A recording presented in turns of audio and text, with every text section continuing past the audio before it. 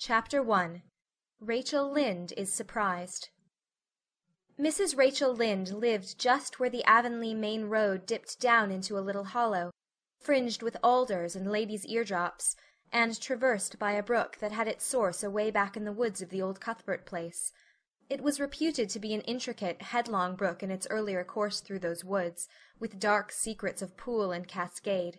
But by the time it reached Lynde's Hollow it was a quiet, well-conducted little stream, for not even a brook could run past Mrs. Rachel Lynde's door without due regard for decency and decorum.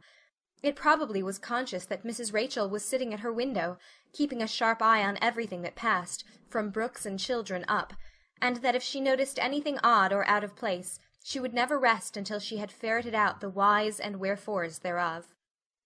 There are plenty of people in Avonlea and out of it who can attend closely to their neighbours' business by dint of neglecting their own, but Mrs. Rachel Lynde was one of those capable creatures who can manage their own concerns and those of other folks into the bargain.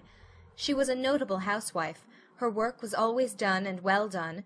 She ran the sewing circle, helped run the Sunday school, and was the strongest prop of the Church Aid Society and Foreign Missions Auxiliary.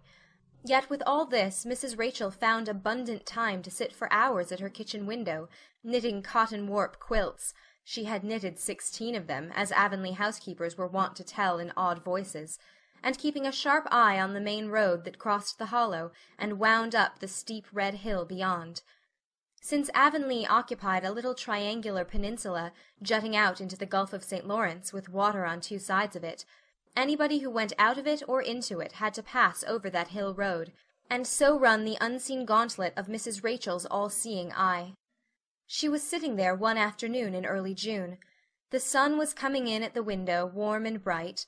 The orchard on the slope below the house was in a bridal flush of pinky-white bloom, hummed over by a myriad of bees.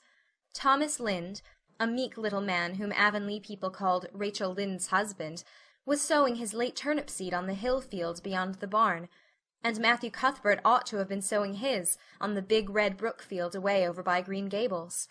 Mrs. Rachel knew that he ought because she had heard him tell Peter Morrison the evening before in William J. Blair's store over at Carmody that he meant to sow his turnip seed the next afternoon. Peter had asked him, of course, for Matthew Cuthbert had never been known to volunteer information about anything in his whole life. And yet here was Matthew Cuthbert, at 3:30 on the afternoon of a busy day, placidly driving over the hollow and up the hill. Moreover, he wore a white collar and his best suit of clothes, which was plain proof that he was going out of Avonlea, and he had the buggy and the sorrel mare, which betokened that he was going a considerable distance. Now where was Matthew Cuthbert going, and why was he going there? Had it been any other man in Avonlea, Mrs. Rachel, deftly putting this and that together, might have given a pretty good guess as to both questions. But Matthew so rarely went from home that it must be something pressing and unusual which was taking him. He was the shyest man alive, and hated to have to go among strangers or to any place where he might have to talk. Matthew, dressed up with a white collar and driving in a buggy, was something that didn't happen often. Mrs. Rachel, ponder as she might, could make nothing of it, and her afternoon's enjoyment was spoiled. I'll just step over to Green Gables after tea and find out from Marilla where he's gone and why, the worthy woman finally concluded. He doesn't generally go to town this time of year, and he never visits. If he'd run out of turnip seed, he wouldn't dress up and take the buggy to go for more. He wasn't driving fast enough to be going for a doctor. Yet something must have happened since last night to start him off. I'm clean puzzled, that's what. And I won't know a minute's peace of mind or conscience until I know what has taken Matthew Cuthbert out of Avonlea today.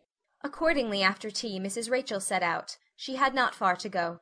The big, rambling, orchard-embowered house where the Cuthberts lived was a scant quarter of a mile up the road from Lynde's Hollow. To be sure, the long lane made it a good deal further. Matthew Cuthbert's father, as shy and silent as his son after him, had got as far away as he possibly could from his fellow men without actually retreating into the woods when he founded his homestead. Green Gables was built at the furthest edge of his cleared land, and there it was to this day, barely visible from the main road along which all the other Avonlea houses were so sociably situated. Mrs. Rachel Lynde did not call living in such a place living at all. It's just staying, that's what, she said, as she stepped along the deep-rutted, grassy lane, bordered with wild rose-bushes. It's no wonder Matthew and Marilla are both a little odd, living away back here by themselves.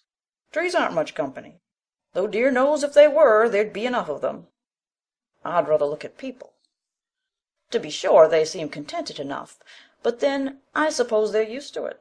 A body can get used to anything, even to being hanged, as the Irishman says. With this, Mrs. Rachel stepped out of the lane into the backyard of Green Gables. Very green and neat and precise was that yard, set about on one side with great patriarchal willows, and the other with prim Lombardies. Not a stray stick nor stone was to be seen, for Mrs. Rachel would have seen it if there had been. Privately she was of the opinion that Marilla Cuthbert swept that yard over as often as she swept her house. One could have eaten a meal off the ground without overbrimming the proverbial peck of dirt. Mrs. Rachel rapped smartly at the kitchen door, and stepped in when bidden to do so.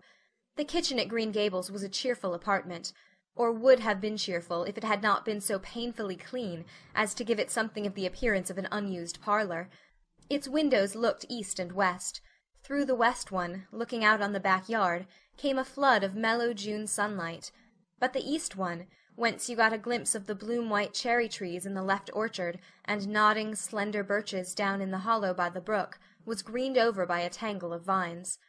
Here sat Marilla Cuthbert, when she sat at all, always slightly distrustful of sunshine, which seemed to her too dancing and irresponsible a thing for a world which was meant to be taken seriously. And here she sat now, knitting, and the table behind her was laid for supper. Mrs. Rachel, before she had fairly closed the door, had taken a mental note of everything that was on that table. There were 3 plates laid, so that Marilla must be expecting someone home with Matthew to tea. But the dishes were everyday dishes, and there was only crab-apple preserves and one kind of cake, so that the expected company could not be any particular company. Yet what of Matthew's white collar and the sorrel mare? Mrs. Rachel was getting fairly dizzy with this unusual mystery about quiet, unmysterious Green Gables. "Good evening, Rachel," Marilla said briskly. "This is a real fine evening, isn't it? Won't you sit down? How are all your folks?" Something that for lack of any other name might be called friendship existed and always had existed between Marilla Cuthbert and Mrs. Rachel, in spite of, or perhaps because of, their dissimilarity. Marilla was a tall, thin woman, with angles and without curves. Her dark hair showed some gray streaks, and was always twisted up in a hard little knot behind, with 2 wire hairpins stuck aggressively through it.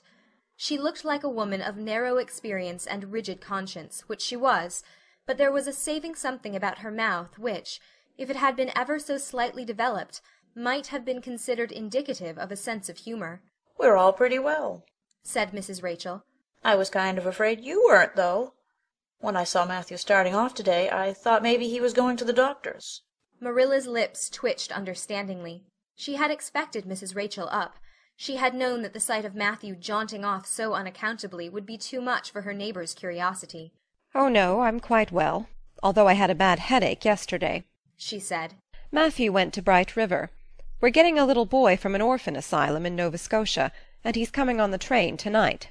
If Marilla had said that Matthew had gone to Bright River to meet a kangaroo from Australia, Mrs. Rachel could not have been more astonished. She was actually stricken dumb for 5 seconds. It was unsupposable that Marilla was making fun of her, but Mrs. Rachel was almost forced to suppose it. "Are you in earnest, Marilla?" she demanded when voice returned to her. "Yes, of course," said Marilla, as if getting boys from orphan asylums in Nova Scotia were part of the usual spring work on any well-regulated Avonlea farm, instead of being an unheard-of innovation. Mrs. Rachel felt that she had received a severe mental jolt. She thought in exclamation points. A boy! Marilla and Matthew Cuthbert, of all people, adopting a boy! From an orphan asylum! Well, the world was certainly turning upside down. She would be surprised at nothing after this. Nothing. "What on earth put such a notion into your head?" she demanded disapprovingly. This had been done without her advice being asked, and must perforce be disapproved. "Well, we've been thinking about it for some time, all winter, in fact," returned Marilla. "Mrs. Alexander Spencer was up here one day before Christmas, and she said she was going to get a little girl from the asylum over in Hopeton in the spring. Her cousin lives there, and Mrs. Spencer has visited here and knows all about it. So Matthew and I have talked it over off and on ever since. We thought we'd get a boy. Matthew is getting up in years, you know. He's 60, and he isn't so spry as he once was. His heart troubles him a good deal. and you know how desperate hard it's got to be to get hired help.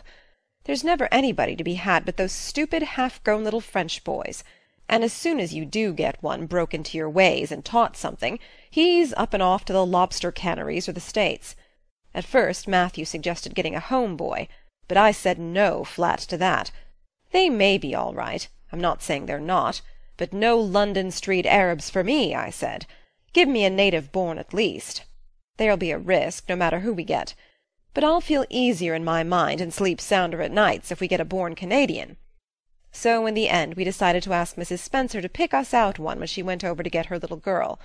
We heard last week she was going, so we sent her word by Richard Spencer's folks at Carmody to bring us a smart, likely boy of about 10 or 11. We decided that would be the best age, old enough to be of some use in doing chores right off, and young enough to be trained up proper.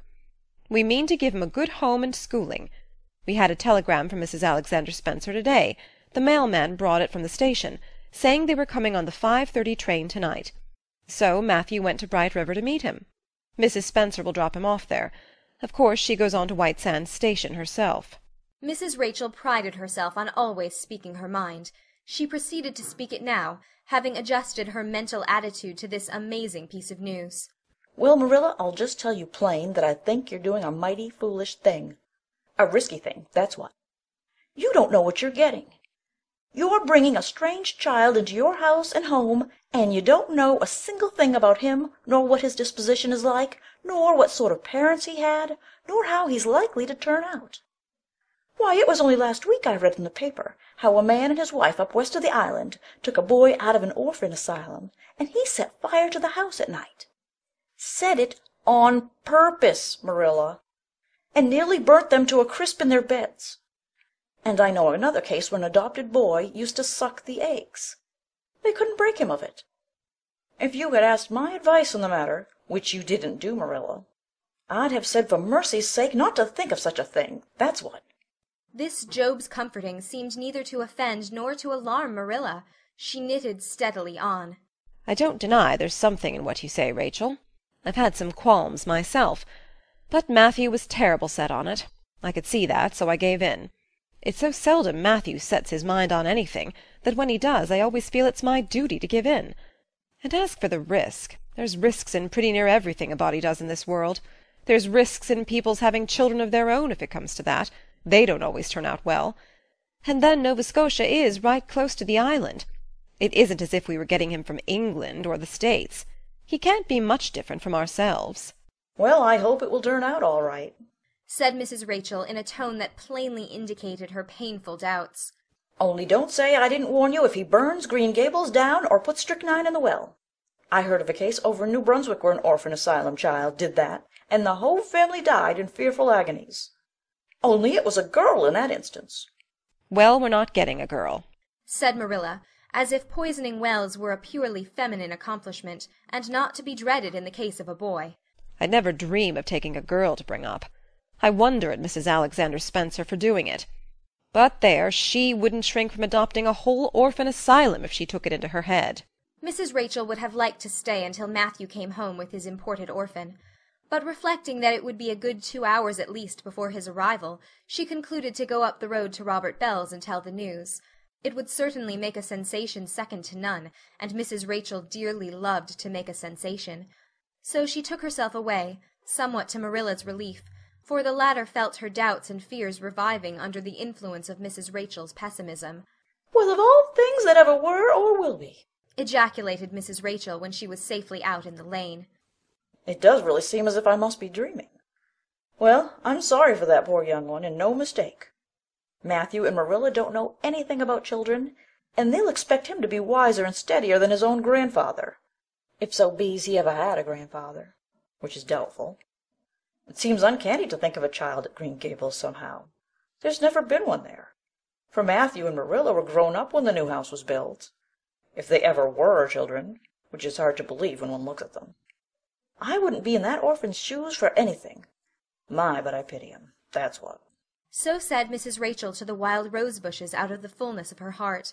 But if she could have seen the child who was waiting patiently at the Bright River station at that very moment, her pity would have been still deeper and more profound.